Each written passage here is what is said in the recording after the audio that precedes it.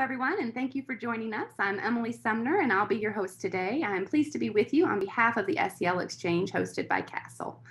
Before I share a little bit more about the SEL Exchange, I'm going to go through a few quick tips to help the webinar run smoothly for you.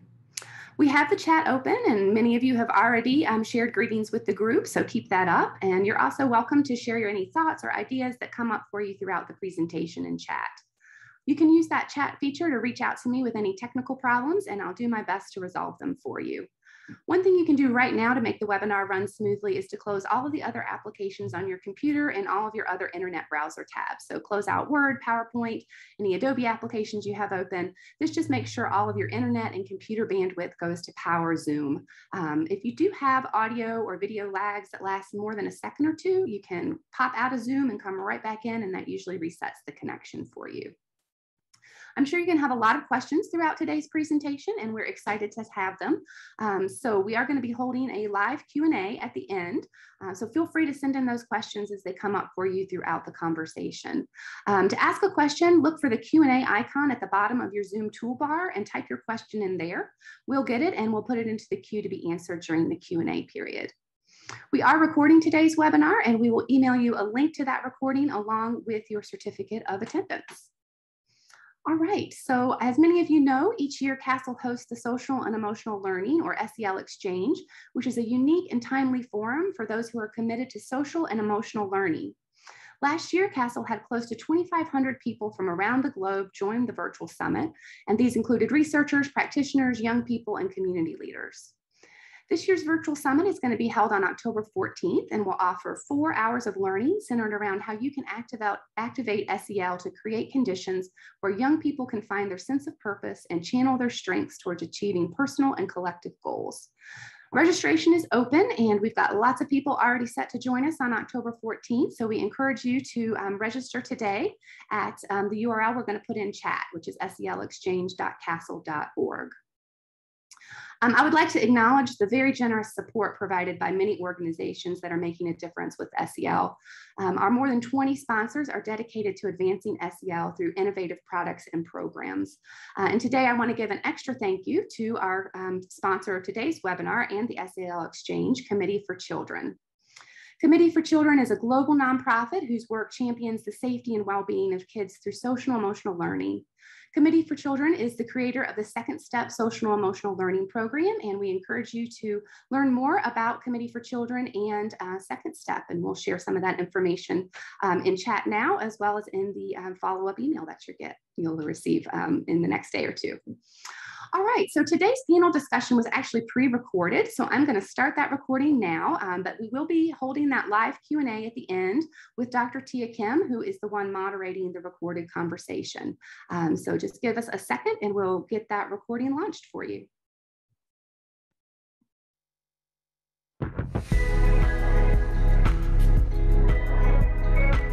Hi there, I'm Tia Kim, the Vice President of Education, Research, and Impact at Committee for Children.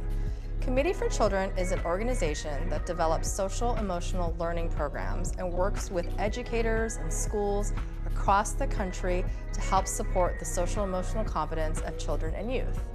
Today we have a great conversation with some excellent panelists around the intersection of SEL and civic engagement.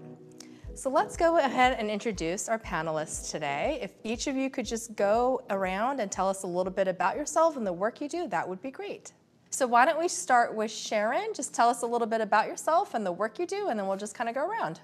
Hello, everyone. My name is Sharon Bradley. I am a Director of Family and Social Services and Social Emotional Learning in Plano ISD. That is about 20 miles north of Dallas, here in Texas. And I gotta say, about 8 years ago, was introduced to social emotional learning, and it just totally invigorated me in my career. I'm now starting my 21st year in education, and I'm just spreading the good news and the good work of SEL that I believe can be the driving force for change, throughout. Great. Adam, do you want to go next? Sure, yeah, nice to see y'all. My name's Adam Alvarez. I'm an assistant professor in urban education at Rowan University. That's in southern New Jersey. Prior to that, I was an elementary teacher for 6 years. I worked at a residential treatment facility, which is kind of like a juvenile justice setting, but more therapeutic, supposedly. And really, that's where I kind of learned about the various needs that kids have in terms of learning, but then also sort of non-academic skills and learning as well. And I would say probably in my third year, I realized that nothing really gets done in class until teachers learn to be a little bit more caring about their students, to be a little bit more transparent. So I come to this space with, 6 years of elementary teaching. I did my master's in educational leadership and policy. And then my doctorate was in education with an emphasis on urban education. So now my research really looks at the intersection of race, exposure to violence, and trauma in K-12 teaching and learning contexts. Great, we have that in common, Adam. Actually, I worked in a residential treatment facility for adjudicated boys, for youth too. So more on the counseling side, not the education side, but that's a nice connection. Great, Shaniqua, if you can go next and just tell us a little bit about yourself and what you do, that would be great. Sure. My name is Shaniqua Mustafa. I am the assistant principal for Carolina Park Elementary School in Mount Pleasant, South Carolina. I've been in this role for about 2 years. It's amazing here. Little kids are awesome. Prior to being an elementary school principal, I was a 6th grade English teacher at Jerry Zucker Middle School of Dance. The amazing experience of my life. It was there that I realized and I learned by a conversation with a colleague, sharing some personal experiences, that I had been a victim of abuse and trauma. I didn't know that. And she very plainly said that these are things that you experience and they're not okay. Throughout my career, the school adopted a behavioral-based curriculum called Capturing Kids' Hearts. And so the whole premise of the program is that if you can grab a child's heart, you can pretty much teach them anything. A large part of our population at Zucker, those kids had behavioral challenges. And so we figured if you could connect with them at a social emotional level, then you could teach them anything. It was during my time there that I realized that my own personal experiences mirrored like their present experiences. And so it was through those experiences that I was able to like establish organic relationships with kids. And it made it easy to teach them content. You just can't teach a kid English if their basic needs are not being met. So you have to acknowledge that you have to teach the whole kid in order to get the content in. Thank you, and thank you all of you for sharing a little bit about yourselves. But just to start us off, I'd really like us to just think a little bit about social emotional learning, particularly given these times. All of you are in education or are educators, and so most of the schools in our country have gone back to fully in-person education, either this week or the following past month. And so, they've been dealing with a lot. I know for myself, the past year and a half has been a roller coaster of emotions. There's, from fear to kind of loneliness and sadness and kind of fear of the uncertainty and unknown. I know my kids have felt the same way, and I know a lot of students are coming to our classrooms like that. So just in your own work and your own thinking, what do you think is the best supports and mechanisms that schools and classrooms can set up to really support kids as they move back into in-person school and to really meet and support their social emotional needs? So, anyone just jump in with your thoughts. Wow, you're right. The last 18 months has been hard on everyone. And in my opinion, I believe that intentionally focusing on that social reconnection, I think is key. And that is infusing relationship building activities into the existing structures.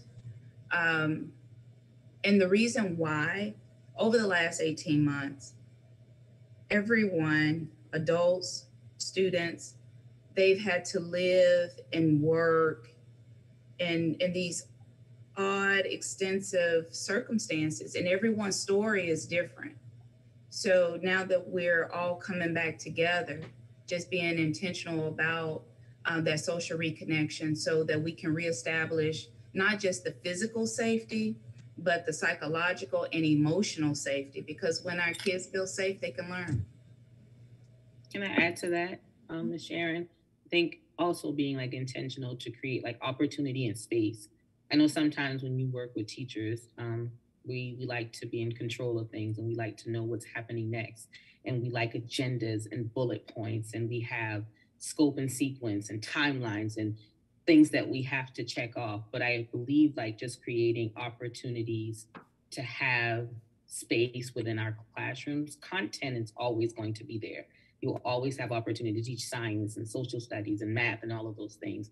But just being really intentional about creating space and like making times and moment to build, reconnect like culture and climate within our classroom. You made a very great point that the past 18 months has looked totally different for everybody, even the people that are on a part of this conference call at the moment. So maybe giving a time to acknowledge that, giving an opportunity for kids to feel their big feelings or their big emotions, and then giving name to those things. Just creating a space where it feels like safe to be able to do that. Sometimes we get in a rush to do the things that seem important, but they're not always the most important thing to do at that time.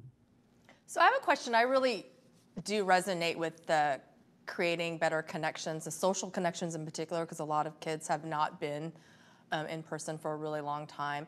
Does anyone have like a really good activity or an idea that they've used in the classroom before that they feel really works and helps build these connections or relationships? I'd love to hear.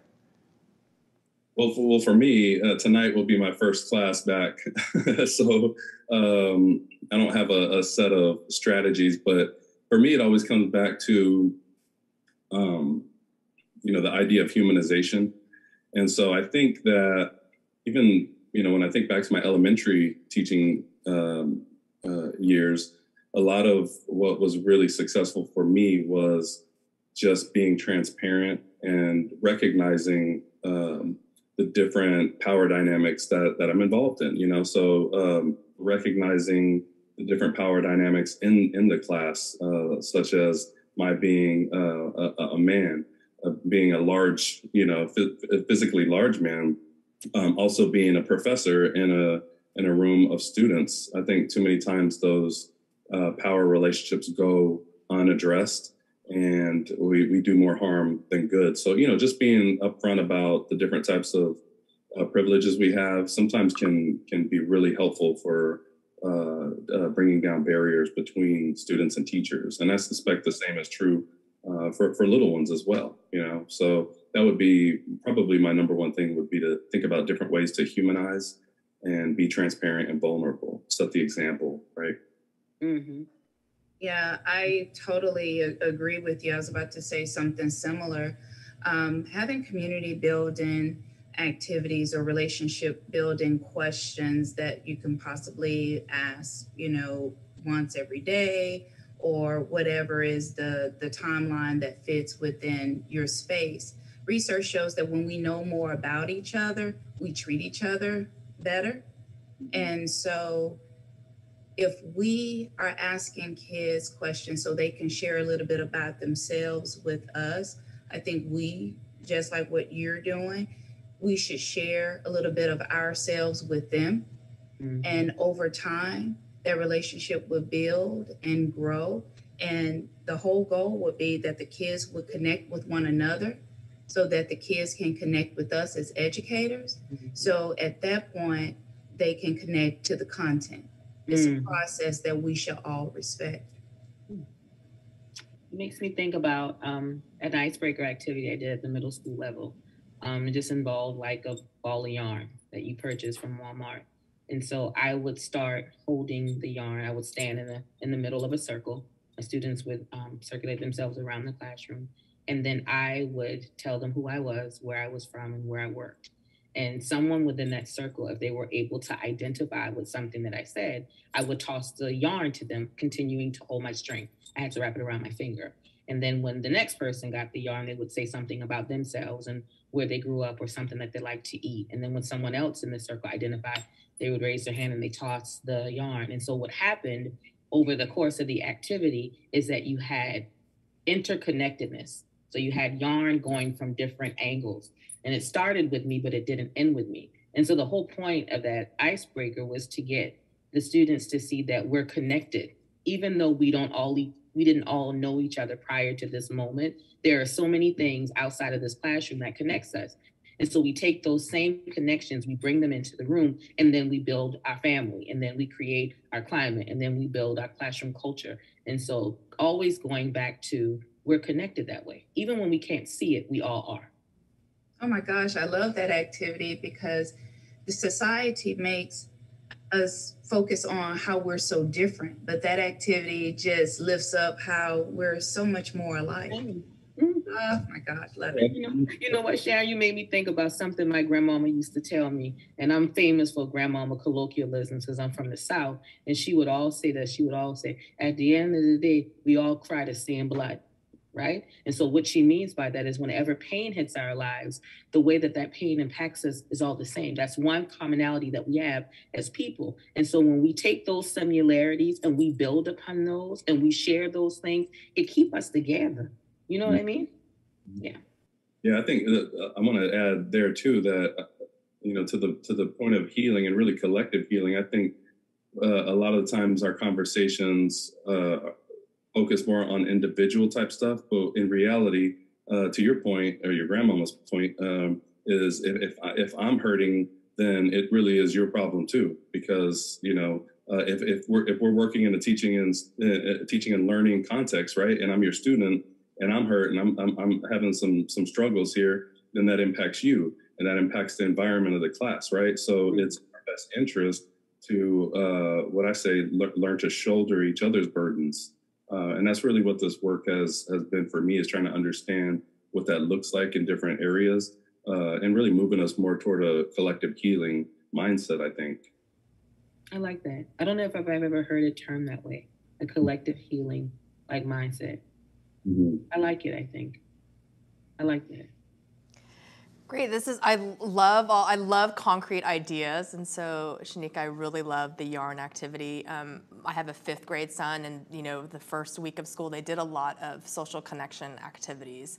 And he told me something similar to what you did. They had a water bottle. They each put their water bottle in front of them, and then someone would go in the middle of the circle and say something about themselves. And then if you agreed, you would go in the circle with them.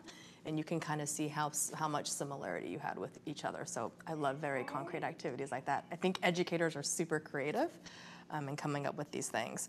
So, I think the past year and a half, particularly with the pandemic and remote learning, in a lot of ways has had disproportionate kind of impacts on different groups of people.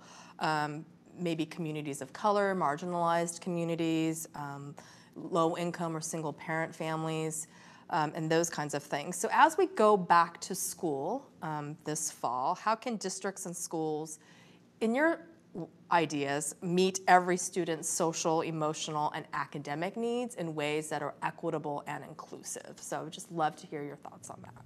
I mean, honestly, the schools can't do it alone. You hear the phrase, it takes a village. It's going to take a community. Throughout the pandemic, and I know in our district and in Texas, you hear about the mobile food pantries, companies providing free Wi-Fi service for families. The problem is these issues, for this population, it's always been the same. It's just been kind of lifted and highlighted, because of the pandemic. Before the pandemic, the schools, it was their responsibility. But when we noticed when the community agencies, for food pantries or food banks, the counseling agencies, all these different groups getting together to work together to serve the needs of these marginalized groups, that is when we really began to make headway and increase access and opportunities for families who've always needed it. Yeah, I think for me, at least in this part of the country, it's becoming increasingly more important to focus on where those inequities are. So, you know, a lot of school districts just operate status quo-like, and maybe this will be an event that causes folks to slow down for a second and focus on what the inequities are, all right, and who is being excluded. Those are things that I think we have to identify first in order to really put something in place. So that's something that I think schools will certainly need to do a better job at. One of the things that I've seen work here is maybe appointing a few key folks to kind of marshal the transformative work, you know, so for one, to take up the job of identifying where the biggest gaps are, and then coming together to use that data to try to drive some sort of policy or initiatives around closing those gaps. At Rowan, we have the Partnership for Educational Equity and Research that's headed up by Dr. Zion. She works with me and leads that group. But we work with 26 school districts around our area. And basically our job is to develop these long-term partnerships to spend the first year sort of building some foundational content knowledge, second year building some research skills so that they can analyze what's going on in their own context. And then as a part of our gradual release and responsibility, the third year is really us, you know, just kind of supervising that process, because we're really trying to build autonomy too, so that the next time the next big event comes, they'll have some skills and a group of people that can take the charge up. So I think we need to see more of that, what I call like micro movements developing within school districts, so that they can be much more responsive to this work. So hopefully we will see that more across the country. Great. I'd love to move to the topic of civic engagement, which is really, I think, the bulk of our conversation and where I'd like to focus our conversation. So it's something I've been thinking a lot about recently, particularly the intersection between social emotional learning and civic engagement. But, you know, as I was preparing for our discussion today, I was thinking, like, what does civic engagement really mean? Like, does it mean different things to different folks? And I was reflecting on what it really meant to me and how I defined it. And I was just thinking about young people these days. And in a lot of ways, I think they're much more civically engaged than I was when I was their age. Like, I think back to my own youth. I don't think I got really civically minded or civically engaged probably till I was in college. And I remember distinctly, I'm a psychologist, I was a psychology major. I took a class on psychology of women. And I remember coming home to like do laundry or something and having dinner with my family and just having a really heated conversation with my dad about gender inequities, because I was learning it all in class, and just getting really motivated to do stuff around that, and having this heated conversation with my dad. And my sister, who was younger than me at the time, was in high school, and she's like, okay, that was a scary conversation because we were, you know, kind of arguing about it and discussing it. But now I have a 13-year-old, and he has those conversations with me all the time, and he's been having those conversations with me for years on different topics. And I just think back, I never thought that way when I was his age, and I see a lot of his peer groups doing the same. And so, you know, that in a lot of ways is very promising to me, that young people are thinking about these issues that affect their community. And so I would just love to hear, like, what does civic engagement mean to you? And how do you kind of define it, or what do you see, how do you see it defined in action, I guess, is another way to think about it. Well, Tia, I have a 14-year-old. Okay. And I have similar conversations. Are they heated as mine, though? Because mine can get a little heated with him. I think it's just this generation. I mean, we've all heard of cancel culture. They are first to call out what is not right, and they're very, and it's more than talk. They decide to not engage with that particular person or product. But if I was to describe or define civil engagement, I think it's putting your passion, that fire, into action to work towards a better world. I do, and this is a very passionate generation. Yes, I totally agree, and In a lot of ways, it's very impressive to me because I don't think I was that passionate when I was that It's young. bold. Yes, very so. Maybe as we get older too, we're like frustrated, like y'all need to slow down. You know what I mean? Like be a kid for a minute. I you know, to the point about civic engagement, I think for me, it's really about holding some sort of position. You know, like I think at least in the work that I've done with teachers and college students, we really try to move away from this position of neutrality, where you don't necessarily have to take a stance. And what we've learned about that is a neutral stance is really a pro status quo stance. You know, so whether that's a conflict avoidant behavior or, you know, it's contextually driven, meaning, you know, around these folks, I can really be myself, but around these folks, I can't really say too much because I don't want to, you know, be excluded from the social relationships. But I think when we think about civic engagement, it's about holding a position on matters, and it's about engaging in action toward advancing your position. And then thirdly, I would say it's also about being reflective about that. Mm-hmm. So in my opinion, because I got a 22-year-old, a 19-year-old, my 5-year-old he argues, but he doesn't really have a position. But like with my oldest ones, they can do the first two, that is hold a position, try to advance an agenda, but I don't think they're being very reflective about what it is that they're saying. You know, what are the long-term implications? Where do they get that information from? You know, when I think about civic engagement, I really think about like, it's much richer than I think our kids understand it to be. And so, you know, to that point, are we just not teaching the different layers of civic engagement? I don't really know, but I do see more of it. I think there's less reflection on the positions that they're taking.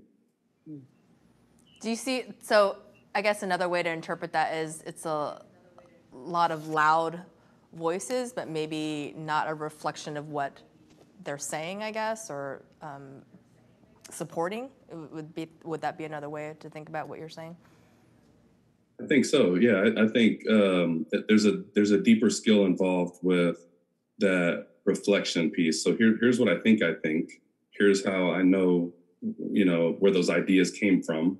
Mm-hmm. So, for example, a lot of my new thinking is coming from new information that I've received from professors and so forth, you know. And so then we add that into our lexicon and test it out, and we get different responses, and we go, oh, okay, so this is, okay, I like this position, you know, but how do we, you know, enhance their ability to be reflective on that, and who's impacted by those beliefs and positions and so forth. Those are some of the deeper questions that I think we could still answer with our kids, particularly with the older ones.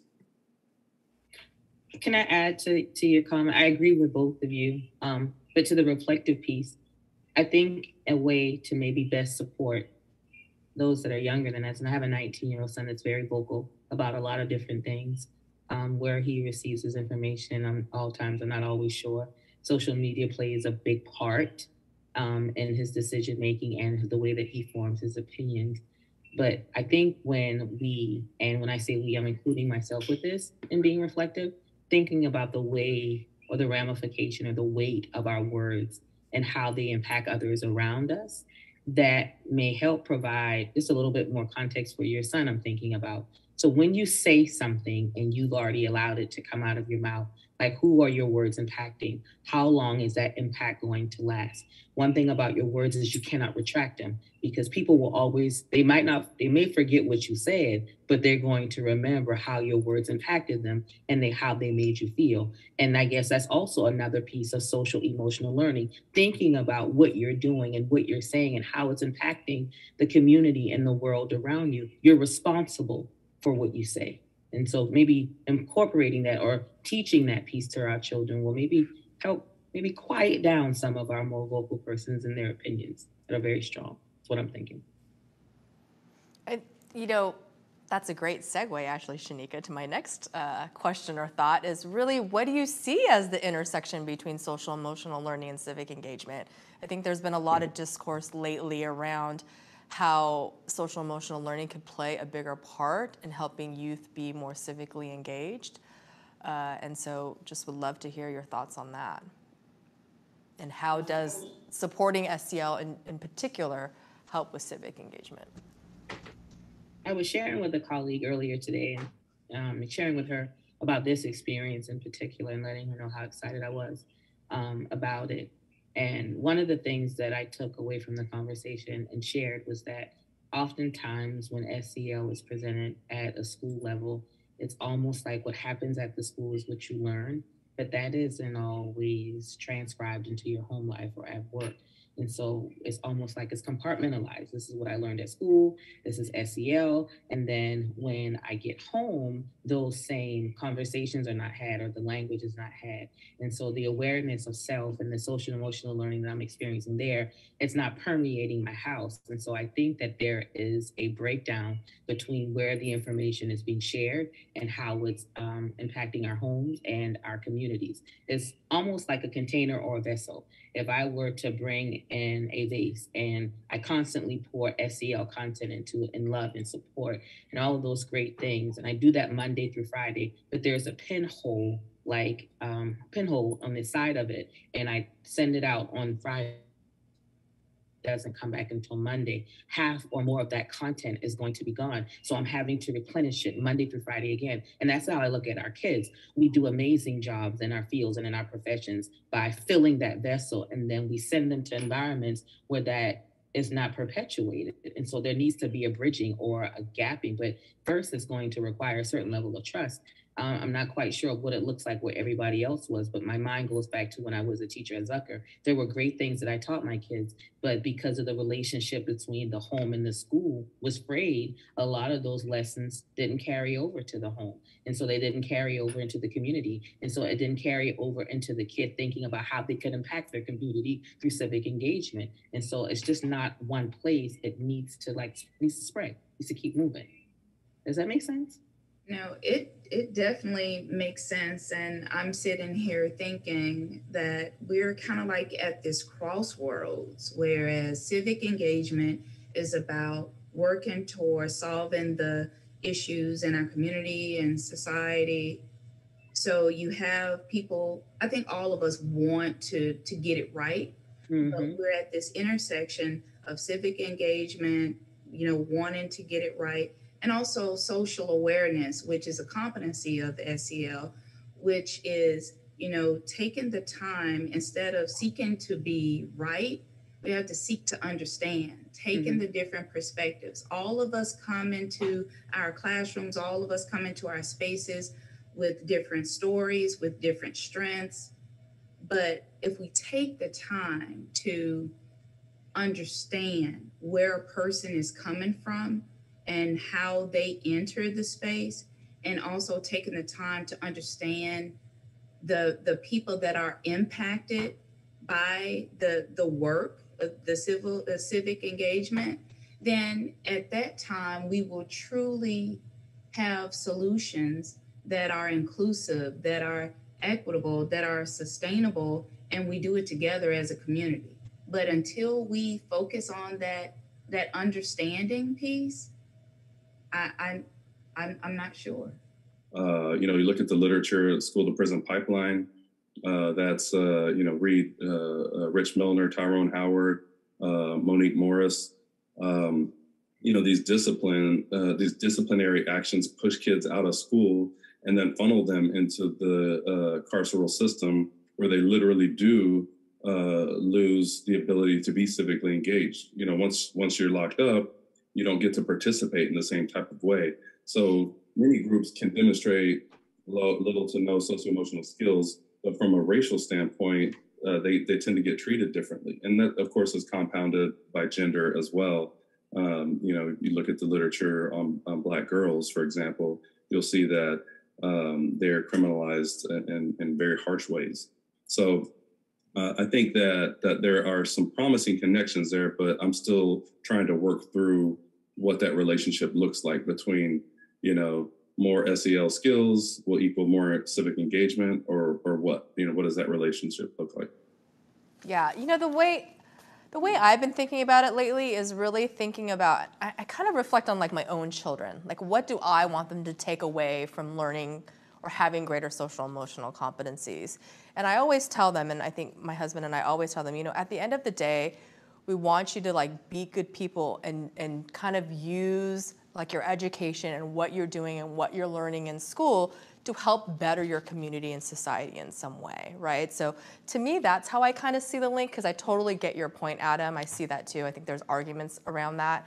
But to me, it's really about how do you take some of the social emotional skills and competencies that you could gain and really think about outside of your own individual self and reflecting around the community around you and doing problem solving with other folks in your community to help kind of better and provide better solutions for that community.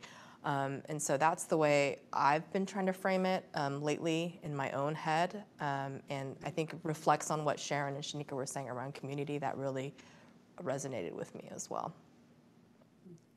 It makes me think about the discussion of the question that we're on makes me think or reflect about a time in my life where I was transitioning from one place to another, and how I was a young mother. I had my son when I was in my early 20s. And so I understood that having my son, I was responsible for him and providing for him. And I was so focused on providing for him financially that I unintentionally neglected his social emotional well-being at times. So I had to choose between being there for him and nurturing him or providing for him. And so from a personal standpoint, there was a hierarchy of needs. I understood that I, at a later time, might have the ability to impact my community civically, but I was in a place where I was trying to preserve myself, and I was trying to preserve and support and live for my son. And so I think when we create systems where persons are able to sustain themselves and they don't have to choose. I would have loved to have been in both places, figuratively, so to speak, at the same time, but I had to make a choice and I had to make a decision. And so I had to choose between being there for Christian, that's his name, right? Being there for him and being actively involved in all of these things around me within my community. And so I took up a very selfish standpoint. I had to preserve me and my house first. You know, now I'm able to immerse myself in more community involvement, and I'm able to learn more. And sometimes I say I'm behind the ball because I was so busy working here, I couldn't focus in those other areas. I don't know about anyone else, but a large part of my community from where I'm from are in the same position. You have to make a decision. How can I help the whole if the part of me is not, you know? You know, Shaniqua, I don't think you're giving yourself enough credit. When you look at the SEL competencies, you know, the self-awareness, the self-management, relationship skills, responsible decision-making, all these different things, although you were financially, you were hyper-focused on financially, you know, creating this life for you and your son, you were pouring all these things, you were modeling all these things, you know, and for your child and even for your community. Because think about it, we're all a 15-second decision away from life being totally different. You could have done some really rough things in order to provide, but you made other decisions instead. You know, you reflected on who you were or who you wanted to be as a mom, your strengths, your limitations, and what you wanted for your child. That's all self-awareness. You know, you were, although, and I know it, as you described, you were dealing with a lot of different emotions, but you were coping and you weren't trying to get rid of your feelings, but you're still here. So you figured out a way to appropriately express those emotions so you can be who you needed to be for your child. And your child is the product that you are sharing with society that's making the world a better place. When I work with different teachers and they kind of lump, oh, social emotional learning, I'm not doing it, something extra, whatever. Once we really start diving into the things that they do and aligning it to each one of the SEL competencies, they were like, well, you know what? I am doing that. oh, oh my gosh, had no idea that's what it was. And we validate our teachers, we validate ourselves in the work that we're doing so that we can lift each other up and lift ourselves up. And that to me is civic engagement. I didn't look at it like that. And you know what, at the time, at that place in my life, I felt so isolated. I felt isolated. And I think part of it, Sharon, was the weight of the responsibility. And I think the secret shame of some past decisions. I felt like I wasn't civically involving anyone. But I think I want to say thank you for making me aware that even when I was unintentionally engaging others, that I was. And I think if I were looking at someone else, I may have been able to eloquently say to them what you said to me. I think that sometimes in looking at self, we don't see the impact and the rippling effect that we have with others. So thank you for saying that to me. Thank you for supporting me in that way. I don't know if I saw that until today. People don't pay, you're welcome. People don't pay attention to what we say. They pay attention to what we do. And you were a living, breathing model every single day. And now you're not as hyper focused. Now your eyes, you're beginning to see that, oh, I am being more engaged, but you were engaged anyway, girl. I can't help but maybe this is just the nature of my work, but point out the tensions in this work, right? To be able to think about how in the midst of those conditions, many of us we do the best that we can, but we just in general we fail to talk about the bigger limiting factors on us. Like, why is it that my mom is struggling? Like, she is doing a great job, and she's she's implementing social emotional strategies, whether she called it that or not. But I think sometimes this causes us to be able to zoom out and go, yes, she's really good at it, but why does that keep happening to her? What is that? What are the bigger outside forces that put people in positions to have to be so good at using their social emotional skills and diversifying the way that they become civically engaged?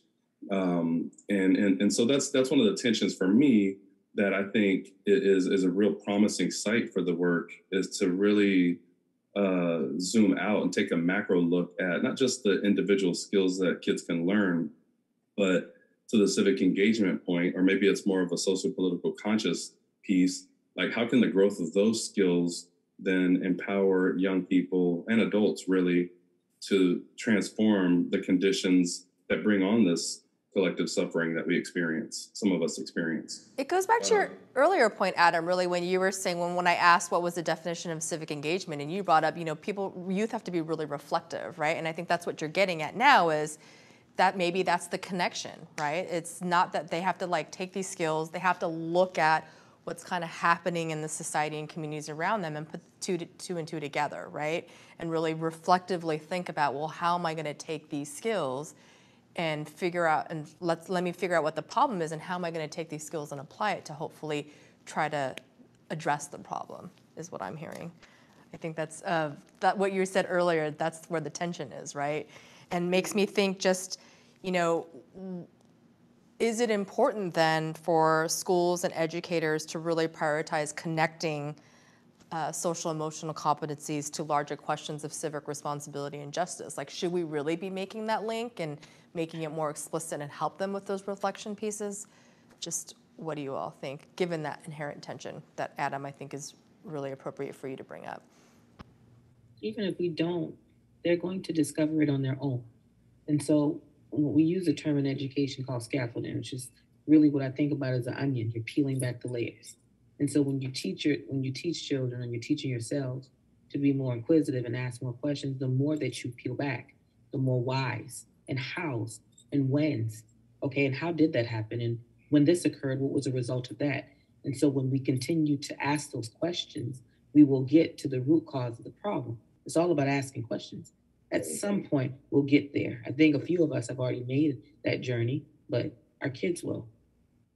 I agree. And my answer is yes. Making those connections create clarity. And when you do that, it's one of those where, okay, this has happened. We didn't always get it right, but what can I do right now within my sphere of influence in order to work towards getting it right? And those are the conversations that I have with my 18-year-old and my 14-year-old. Yeah, I think there are some promising connections, and for me, I think if we can figure out how to take the work and deepen it, broaden it to address issues of power and culture as well, I think we would be looking at the next phase of the work, you know, to have a much a bigger impact for kids and caregivers. Yeah. You know, I've really enjoyed this conversation. I wish we were actually in person, but unfortunately we're, you know, running out of time. So, you know, just to conclude, you know, I really appreciate the discourse, but if there was anything that you'd love to share with folks on, you know, what you're currently working on or what you're really passionate about these days, I'd love to hear what that is. Gosh, I'm really passionate about adult social emotional competence and wellness. I feel like we cannot give what we don't have. The pandemic is a golden opportunity for us to model the skills that we would like to see within our kiddos, because we have all experienced the shared trauma. So building our adults up so that they can take care of the littles, that's what my work is about. I'll share. I'm continuing to kind of explore that intersection of race and trauma, and one of the things that I've really come to understand is that to shift the discourse away from this westernized medical, you know, what I've called white dominant colonial logic, it's important for us to bring in multiple ways of knowing. So for me, you know, thanks to my colleague, Abiola Frende Wu, she's over at the University of Massachusetts in Boston. She's been really helping me better understand this work by bringing in the work of Black feminism. That's not an area that I'm really familiar with, but as I'm becoming familiar with, I'm telling you, it's really changing my views on trauma, suffering, and healing. So I would really push us, I think, and the listeners of this conversation to think outside of that mainstream book. You know, don't just go and pick up the newest SEL book. Read outside of the genre to try to understand how socio-emotional skills and learning and competency show up in other texts. You know, let us do the work of analyzing other texts to see how it emerges, I would say. The English teacher smiles. I like that. He said analyzing the text. I like that he said that. I had this answer together last night and I wanted to sound really smart. Yeah, but I feel comfortable with this group. And so I'm just going to speak from my heart. And so what I want to leave is that I've committed to healing myself. And I realized that when I'm healed and when I'm whole and when I'm safe, I can impact the lives of those around me. I want every person that I'm connected with to be whole and sound and in their thoughts and in their emotions. I'm committed to helping the people that I'm connected to. And on whatever that looks like, I'm open. I'm open to relationships and connectedness after this call. Just want to do good work, right? With good people, and live a good life. You know, that resonates with me too. And what you're saying, Sharon, too, I've been thinking a lot about this and just how important adults are in supporting kids in their own, you know, social emotional journey. And I think you're right, Shanika. I think for all of us, myself included, we really have to work on ourselves and make sure that we're socially emotionally strong so that we can support kids positively. So I appreciate that. I appreciate all of you for taking this time away from, I know, your very busy days to have this conversation with me. I really appreciated it. I don't know if I'd be happy to connect with folks who are, if you're interested in talking outside of here or collaborating, also to the listeners as well, if they're interested in reaching out, I would welcome questions. Just again, thank you so much for all your time, and I really appreciate the conversation, and hope that we can continue the discourse outside of here and hopefully around food sometime. Thanks for having me. Thank you. Hi, everybody. Yes. Have a great rest of the week. Same.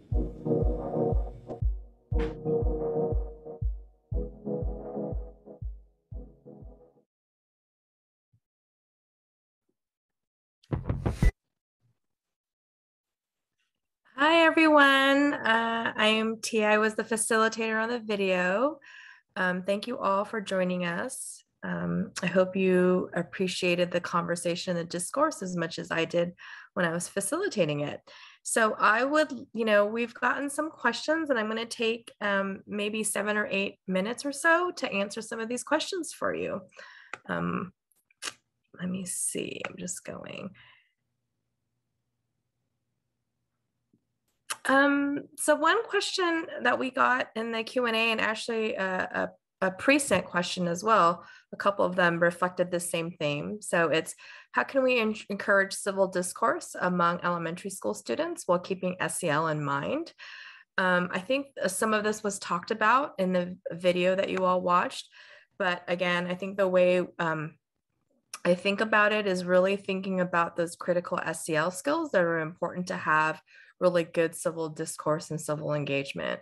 So really thinking about perspective taking, thinking critically about what might be impacting your own community and people around you, and trying to learn from others and trying to collectively solve those community problems together. And I think those kinds of skills and discussions can happen even at a young age, because I think all kids are cognizant of kind of what's going on around them. So that's what I would say on that. And then let me see another question.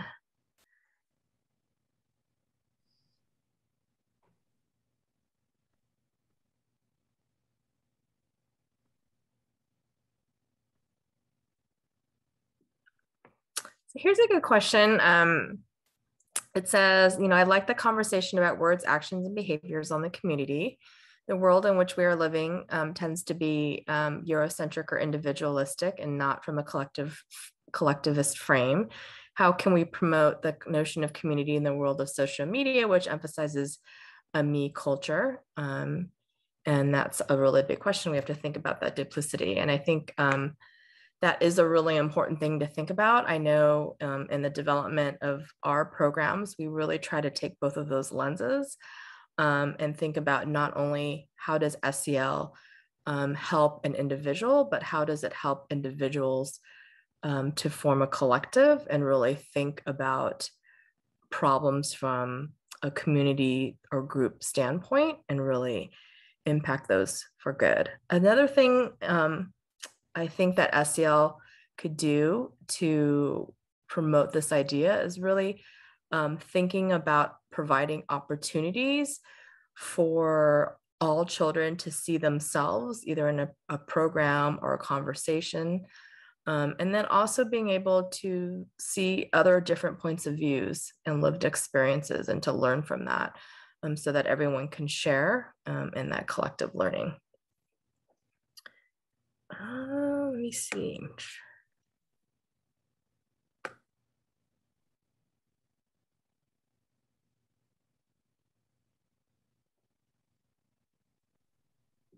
There was another question that actually came in earlier, thinking about how do we have these conversations with parents who may think that being civically engaged has something to do or is correlated with politics. And again, I think it goes back to helping parents understand that every community has its own unique issues and problems. And again, it's getting kids and youth to think about that and what's impacting the communities that they live in, and to think critically about that and try to figure out solutions to that. So I think that helps all kids. Let me see.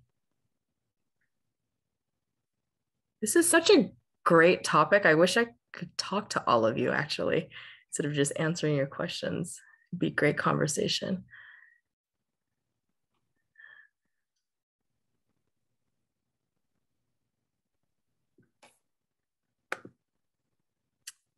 And let me see.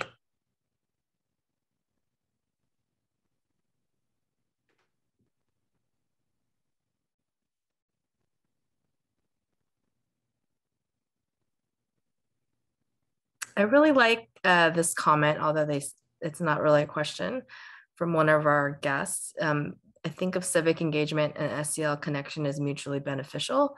Civic engagement requires knowledge about power, how it shifts through institutions and laws, and skills to choose the best strategy for change based on understanding the context, relationships, and systems at play. And emotional engagement, whether you call it passion or spark, is a critical piece of the civic engagement and integration with SEL.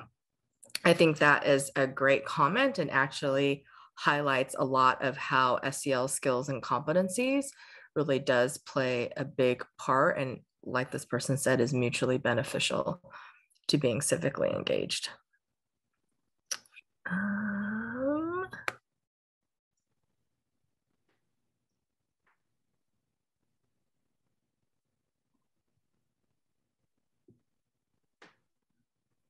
Let's see.